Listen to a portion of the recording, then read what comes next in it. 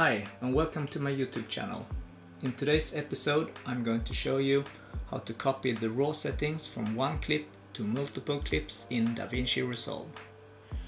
Okay, so here I have a clip and as you can see it's a raw clip and I want to change the settings, the raw settings here, and apply those settings to those clips here.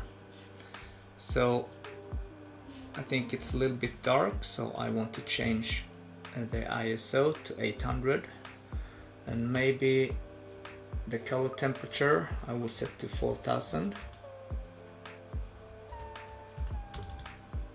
like so, and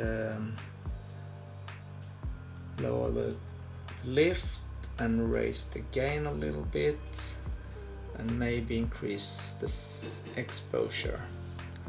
Okay, so now I have the settings for the first clip and I want to use the same settings on those clips, and as you can see they have the original settings.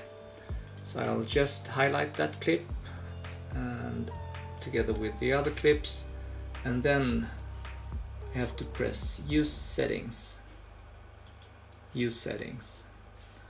and then like magic those settings are applied to the rest of the clips. Okay, so hope you enjoy and stay tuned. Thank you.